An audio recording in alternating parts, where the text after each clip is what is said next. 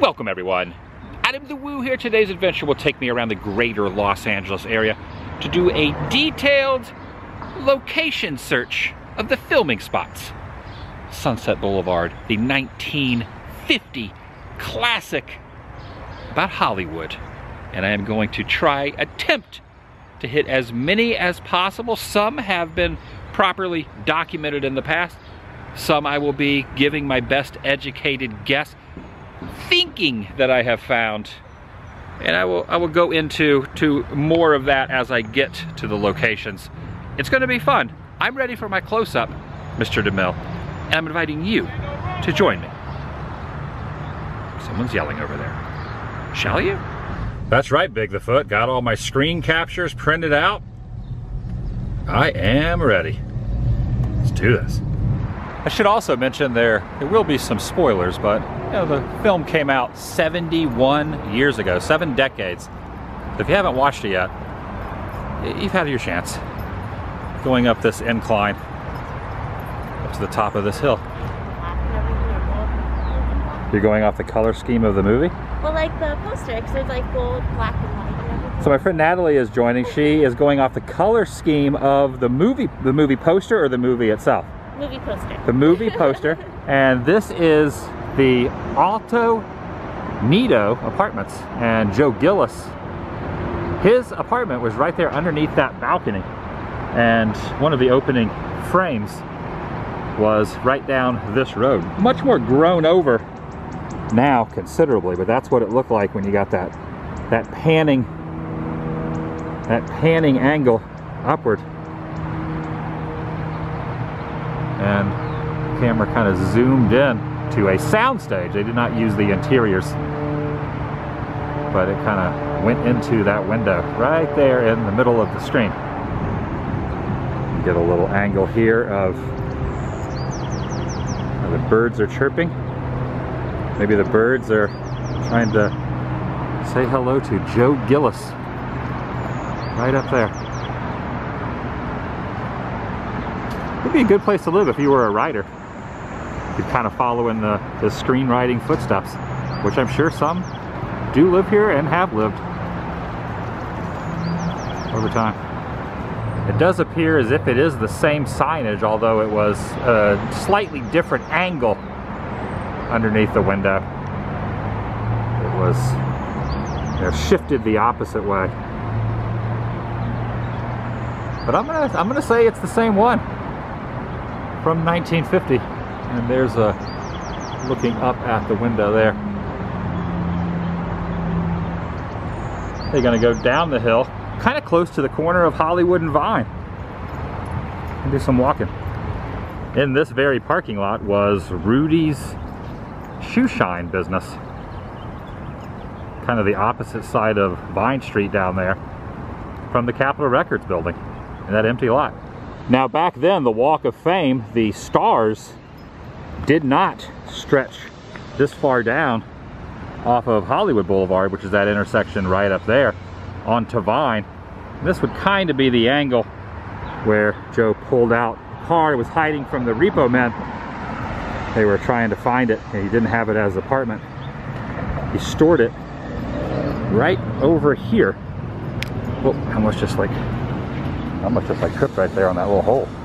Pinpointed the precise angle, because if you look at the background there, just the way that building is unblocked from the one in front of it, and there's those antennas, very faint to see, very, very faint. And there's Rudy's, which would have been here. There it is. And then pulled the car out of this section. And it's neat, you can see a sign for the Brown Derby. Not the Brown Derby itself, but a signage of the Brown Derby down there, a block past Hollywood Boulevard Vine. Right there. That hat from the Brown Derby. Well, the signage of the Brown Derby promoting that establishment.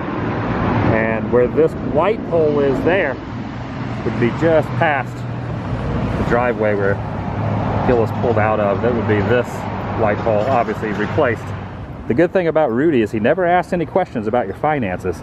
He just looked at your heels and knew the score. What'd you discover over here? That there's a Rudolph. There's a, oh, that's not, this wasn't the Rudy, but there is a Rudy. You think Rudolph was short for, he used Rudy for short? I think so. Totally not affiliated with the film, but very interesting because there was a Rudy's shoe shine right here next to a different Rudy. Now this is interesting, didn't even realize this. This is one thing I failed to like look up beforehand. I was so worried about the movie spots, but Billy Wilder, his star is right here as well, next to where that shoe shine stand was. Wow, where Gillis pulled out. That's fascinating. What a coincidence, right? Well, I don't know. I find it a coincidence, right? Yeah, it's cool. I wonder where Gloria Swanson's star is. I wonder. How awesome! Whoa! That guy's running from the repo man. You might want to hide it over there behind the shoe sign. I can't talk. Shoe shine stand. How appropriate is on the corner of Hollywood and Vine is where Gloria Swanson's, one of her 2 stars is. There's one for television and one for movies. The movie one is down that way about 2 blocks, close to the Chinese Theater. But check this out. How cool. Also on the corner of Hollywood and Vine as well. What an interesting tie-in that they're all right here in the same general vicinity. There's William Holden, Joe Gillis himself. Over at the corner of Bronson, oh goodness, this guy's tires there. Now obviously the car was on a sound stage, making it look like they were driving, but you know, the B-roll behind them, the projection, which was filmed at an earlier time and inserted in, you can see the building there on Paramount Studios property behind Max's head, right up there. They're not going to be able to get up to that historic Bronson Gate, but that is where Joe at the beginning of the film started to walk in. And as well, you see next to him was some buildings that had been torn down over time, and then where Norma Desmond goes to see Cecil B. DeMille, which is right over there. And the archway still looks the same, and it still says Paramount Pictures above the top portion of, but you know, it's all closed off and gated off currently. No tours. So very iconic. And you'll see stage 4 down there. Behind stage 4 is stage 18, where DeMille was filming Samson and Delilah, which was used in Sunset Boulevard, when Norma shows up and has the conversation with him. And then right next to stage 18 is the building. Well, I'm going to walk around to the other side, maybe get an angle from it, but there's another building that was used. That is so cool. The archway there.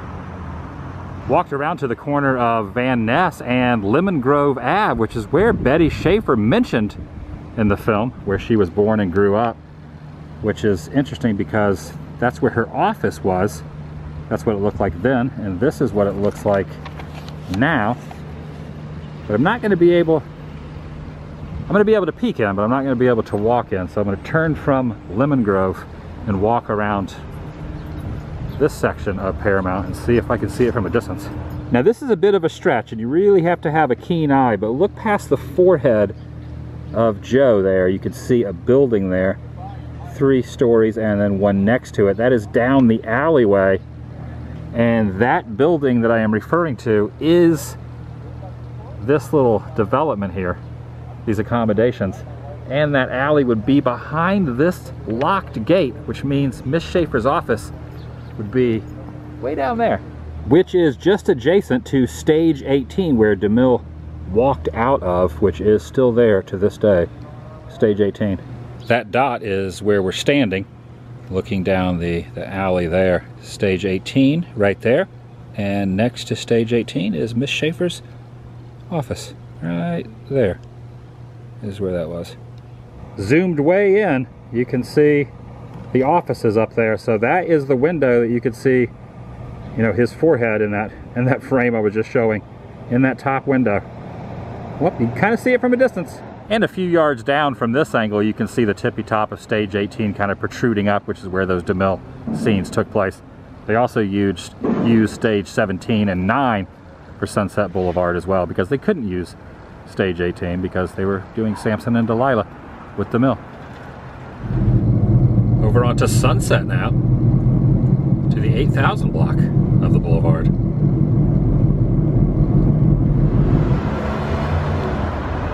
It was at 8024 where Schwab's Pharmacy once stood, torn down many, many years ago. And this is what it was like back then versus what it looks like now. Considerably different. Right next to it was Googie's, that's the name of it, Googie's Coffee Shop. You can see the little concrete placement here. That is what I'm walking past. So you'd have the coffee shop there, and then right next to Googie's was the pharmacy. Another example from a few years later, before it was torn down, there's the coffee shop, there's Schwab's. I'm standing. Notice on the other side of the road though, those structures still are the same over there. That's another way to match it up. Look at that car. Side note, even James Dean was photographed here. Look at the little pylon, or the style of the little castle style protruding up from that. Pretty neat. Right across from Schwab's, which was right here. Now looking out of the soda fountain, where everyone was getting their beverages and their prescriptions, look out the door behind Max. You can see the mountain ranges off kind of in the distance. Same mountain ranges off over there. See how they match up as well? Cool, right? Notice up here as well, next door was the Crescent Heights Market, the cross streets of Sunset and Crescent Heights Boulevard, which is right there. And if I can just, the technical address was 8024 as seen there on the window itself, which is just about in this spot, you know, give or take a foot or two, kind of in this little alcove. So you'd be walking into Schwab's.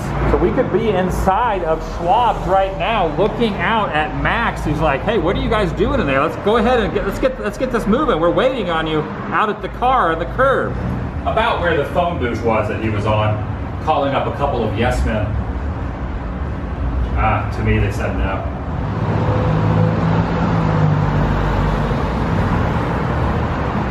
Still staying on Sunset, heading 3 miles down to the corner of Rexford to see if something, well, it's gonna have a hunch that it's a spot. Now, as much as I researched and tried to find any info on where the very opening scene took place, I could find none.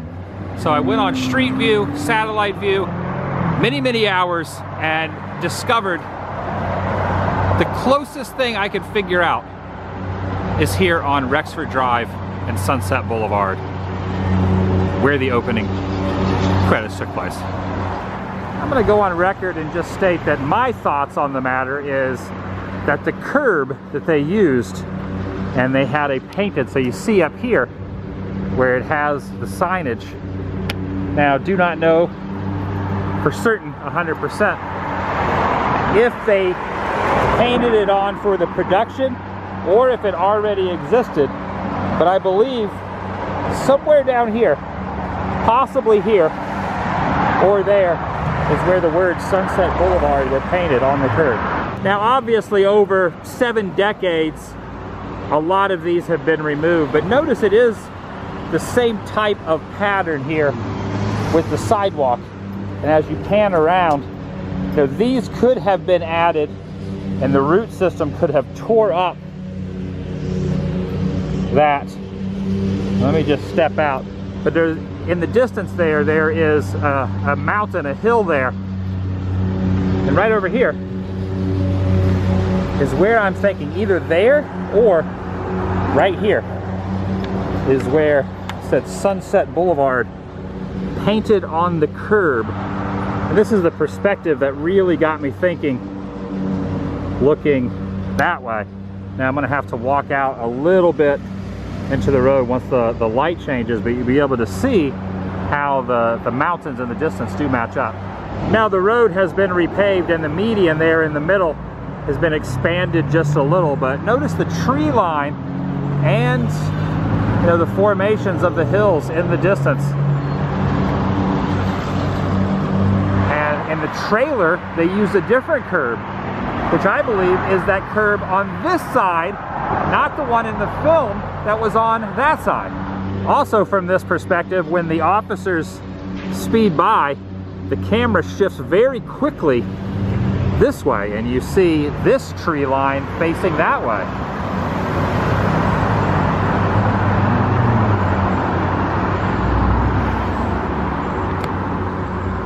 So cool.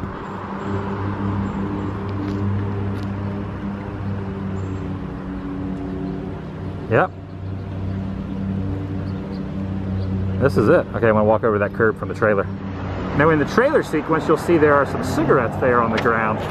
And right here is where we could have painted the Sunset Boulevard on that side, opposite side of the road from the one used in the technical film itself. Add in the way the block style here are, where it says the most unusual motion picture in many years, and you can see that very distinct block style sidewalk. Once again, over time, some of these like signal boxes have been placed in here. But from the trailer sequence, opposite side of the road, right down here is what I'm thinking. Just to clarify, Rexford Drive and Sunset, it's just a guess. It's a guess. That's all I can say. I have no proof. But it might be. One last thing about this spot is you can see how the officers are going over a hill towards where I'm at. There is a hill there where the cars that are going away from me are ducking down over the hill and coming towards me. So if I was over back where I was on that side, looking towards the mountains in the distance, they would be going, up over that hill towards me in that fashion. Walking a couple blocks down to Beverly Drive, also no way to completely prove that this is it, but notice how these palm trees have grown considerably, but there are two sets of palm trees. The ones that are really, really tall, and then a second set, which is a possibility that camera was down at this angle and all the cars were driving towards me and down the road. Once again, just a hunch. Just a hunch.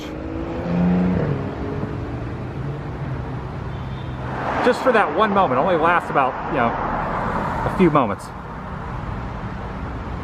Okay, moving on. Just a short couple mile commute over to the entrance to Bel Air. Corner of Beverly Glen and Sunset. It's where the chase scene began. And you can see as he's kind of taking off through the intersection, the light, and there's even a bus stop that has been, updated a little bit. But the repo guys were over there on that corner and they saw him from a distance and pointed and said, "That's our man." You can see how the pattern of the road is still the same. Just the angle of it there. This is a very iconic intersection nonetheless. They did a quick U-turn to follow him right that way, and in real time went down that road as well, but reaches Sunset. And you can only faintly see the entrance to Bel Air for a brief out of focus moment. You can see the planter there, and well, it's not an archway, but it is a little thoroughfare in. And in reality, the chase sequence is, well, I'm going the opposite way, but this is the precise route. Going the opposite way, the camera would be down here at the bottom of the hill looking up. But they did use this street as well for that sequence. Nowhere really to park, so I kind of pulled over here to give, another perspective there when he turns that going up and around the hill. And then he finds the driveway and has a tire blowout. The clearest angle would be at the beginning of when he's doing the narration, and you can kind of see it from right about there, and you see the driveway, you see that light pole there as well when they are pulling in. Yeah, totally different spot from the one over on Wilshire. And as he turned that corner, tire blew out, sped in, well, not sped in, but tried to regain control of his car, and then up this driveway. Right there. That's fantastic. Once again, just a hunch. And you see the elevation, how just as it is where I'm standing up here, on the side here of this dirt, at the incline, just like that was an incline. And there's the curbs across the way. All has been completely redone, and now there is a foliage fence line. Norma Desmond's driveway from 1950. It is very busy through this thoroughfare, and the camera angle's kind of way down low. I don't want to have to go into the middle of the road again. I was there when there was no traffic, but now it's like, yeah, it's really busy. There could be another way. It's because of a big truck through here past the driveway. You figure thousands of automobiles a day, hundreds of thousands a week. Probably that know the film, but have no idea. Like I said, once again, a hunch. Now heading straight up Angelo Drive to kind of a nice overlook that was used for just a moment or two for some driving sequences way up here. Well, another mile or so. Oh yeah, same type of little guardrail here. It's most likely been replaced, but it's the same type of style that looks familiar from the movie. Okay, now getting into more of a kind of an older version of the fence line, but yeah, this is definitely the area that they use as the backdrop. They filmed in the car on a soundstage, but they did have some B-roll behind them, kind of like a projection to make it seem like they were driving up here. So they still had to bring the production company up here to record all this, and it's seen very prominently. Now since then, this section of the railing has been removed and bricks have been placed just for cautionary reasons, but you can see in the distance how the fence kind of continues, and those buildings over there on that peak, that would be right here, which is the start of that driving sequence. And instead of going down the hill like you would think they are doing in the film, in reality they are going up, farther up. See the rock formations over here, and I'm going the opposite direction, but just to give a little correlation, so looking kind of downward. So there is that, and then like they're kind of coming up that way, and then they just keep continuing up along this. And I feel like they use this terrain, well, this angle from way up here, the terrain, to get a look down at the cityscape for one brief moment. I've almost reached the top, and I'll be able to show that. I've turned around and going back down, but you can see the haze and the fog over there. I guess you could say the cityscape is underneath all that. You can see it. This is so dang awesome to be way up here. You can really match this up from here now, as I'm kind of like looking back down. There it is. Right, Bigfoot? That's it, isn't it? Made it back down the mountain, but kind of going back up a little bit. Made it into Bel Air.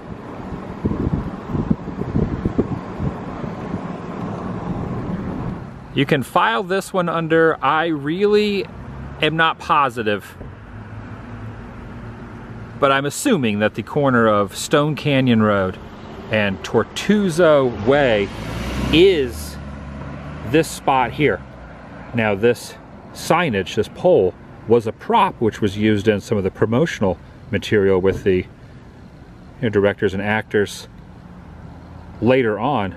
But the thing that really gets me, not only is the ascension there, and the way that road up there kind of does that S pattern, but also notice these two manholes here and the distance between them. So obviously take 70 years into consideration, but there are those two manholes, and that kind of looks as if it would be, this is a tough one. This is very far-fetched.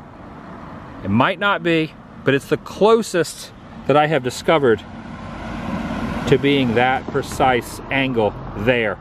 Just because the road goes up, it does that kind of little zigzag up in there, which is still there. A wall has been created. Even this home that is here could be a different home.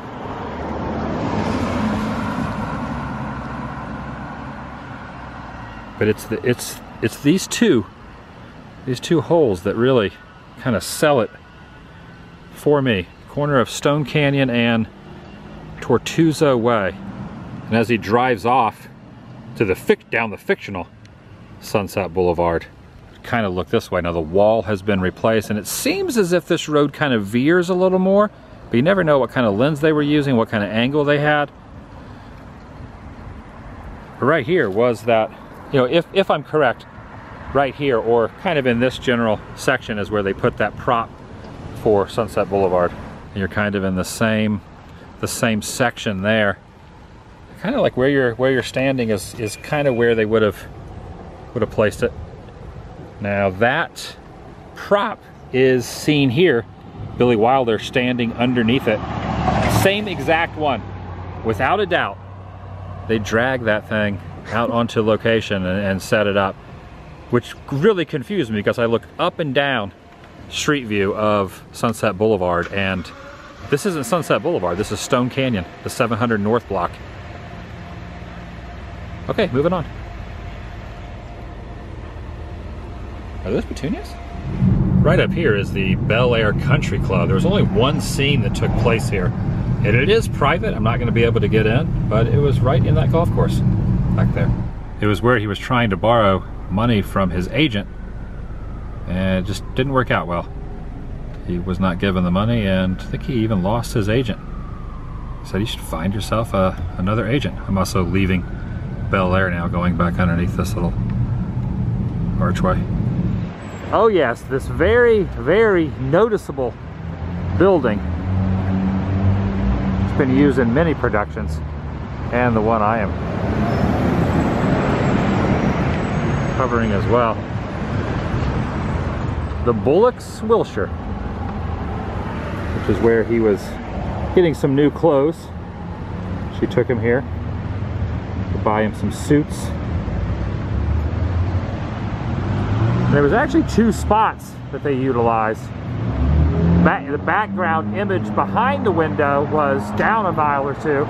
Now, it might be tough to pinpoint the precise room that was utilized, but you can tell if you look at the line work here on the inside where the concrete is. Still remains to this day inside the window here. Kind of getting a glare through the window, but you can see if the camera was facing towards me, looking out the window, there's that kind of the lines in the concrete and the structure of the building itself inside. It could very well be this exact window, but he was talking to the salesman. It's either this one or the next one over. One of these two. Completely inaccessible to go inside and really figure out, you know, which window it was. But they use a little kind of like a rear projection of some footage they had at a former restaurant called Perino's, which was down the way. This was not outside of the department store, which was here. So there's two spots for that one very short, you know, less than a minute scene. So he's standing in this building, but the backdrop is down about a mile or so. Hollywood trickery. Right up here on the other side is where that restaurant was. That was seen through the window. Pull over and park so I can show you a better angle. Now keep in mind, he was inside the department store at the Bullock's Wilshire, but where they set the camera up to get the backdrop of Perino's, the camera would have been right over there in that general vicinity, facing this way. That's where Perino's was. That's what it looked like back then on this very corner. Right here. Looks different, right?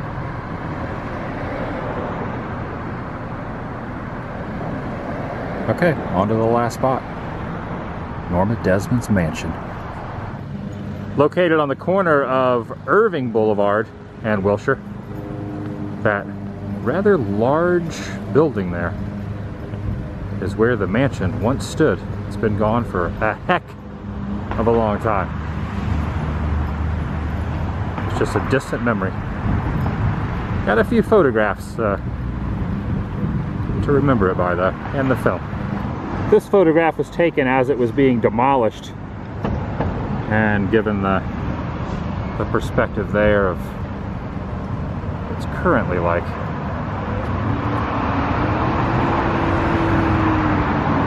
And in regards to what you see in Sunset Boulevard, it would be around in the back corner of this.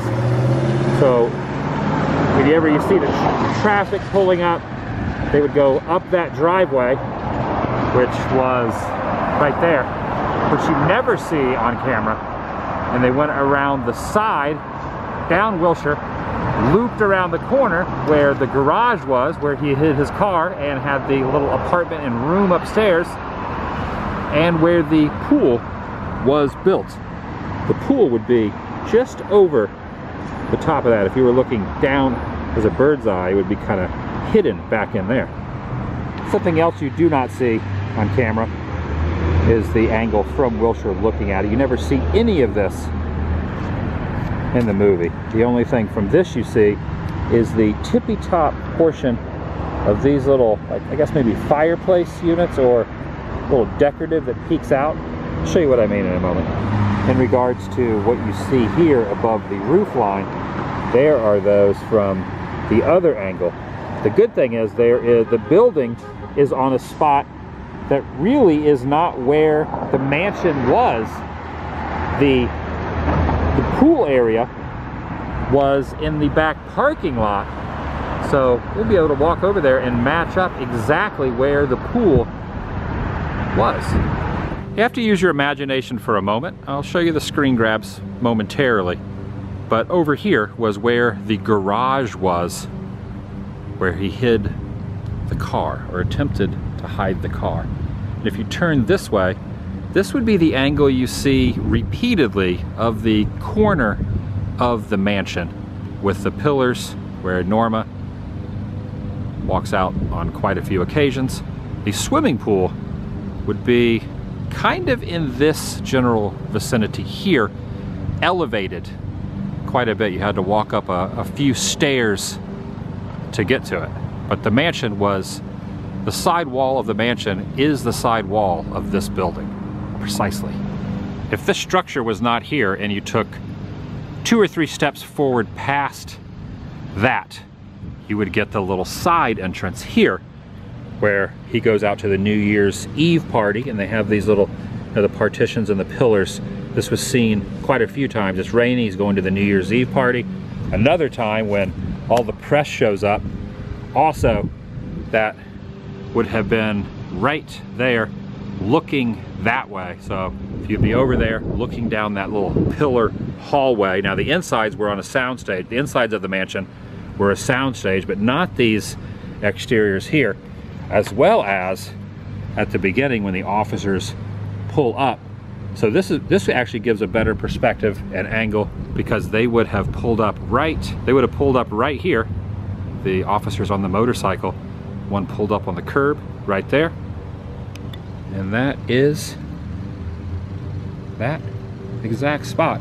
And they continued on and walked up into the pool area, which was elevated right there, and used this as the side of Norma Desmond's mansion, because that's where the side of the mansion was, went down, and then kind of cut around in an L-shaped. So from that elevated pool area, there is an angle where it's kind of looking down upon that garage where he hid the car, and little did he know he was going to be moving for a little while upstairs, so his accommodations would have been right up there. And he he was looking up there, and this is the first time you hear from Norma Desmond as she beckons him from the balcony, right there. You could really kind of picture it. I mean, obviously you're looking at a picture, but where the back end of that is the next property over. Just a few more perspectives here when they're on the ledge and he's watching his car get towed away. That's it. And there she is, what I was describing of her up there. And where they were burying the monkey was right there. The pillars from this angle, which are seen here in the little courtyard where these glass doors are now. Oh man, so many scenes took place right here. It's like etched in my head. As he's running down the staircase, the next photo, you can really see how close proximity the garage, which is where I just showed, was to that pool. So the pool being here, and it's not official, but they say the pool really was not operational, had no circulation. It was built after the mansion existed for a while by the studio, and it was never really used outside of filming. Now who knows if that's true or not. Sometimes over time the rumor mill grows strong, so who really knows if that's true or not, but pretty fascinating. There he is calling him in. I'm just trying to show more of these pillars. This is a great one of her by the pool there. Obviously it would be elevated just a little bit because it was, you know, a couple stairs up, but that's where the pillars there. And of course, spoiler alert, he met his demise in the very pool where we're at. So we would basically be standing in the bottom of the pool. If you think about that, we're in the bottom of the pool. Right now we would be in the bottom of the pool because we would be elevated up a couple stairs. So we would be standing in the pool at this very moment. We would be in the, so we would, where Gillis was floating is where we are now standing, and this is right before, you know, when Norma, she has the weapon. She was not in the right frame of mind, and of course the officers, yeah, they were called in, and that was all. Yeah, he would have been just kind of floating right here, you know, give or take a couple feet. I cannot pinpoint it down to the minute inch, but yeah, this is serious movie, Hollywood movie history right here. And lastly, the one final image, well, besides she goes down the staircase, which, you know, the line about I'm ready for my close-up, Mr. DeMille, was on a soundstage, but the final moment of her out in the courtyard against the pillar, which pillar would have been right here. That pillar. As she stood there looking off into the night sky, the quote was, "The stars are ageless, aren't they?"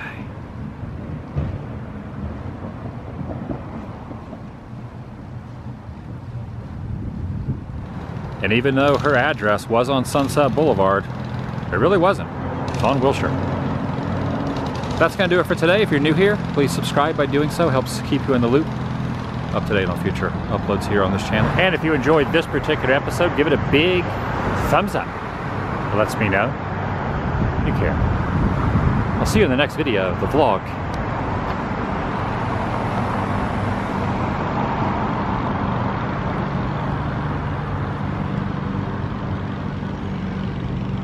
Is over.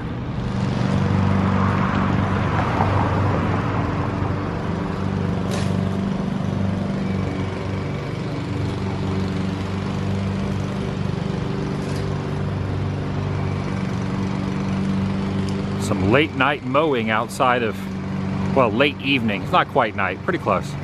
Some late evening mowing outside of Norma Desmond's.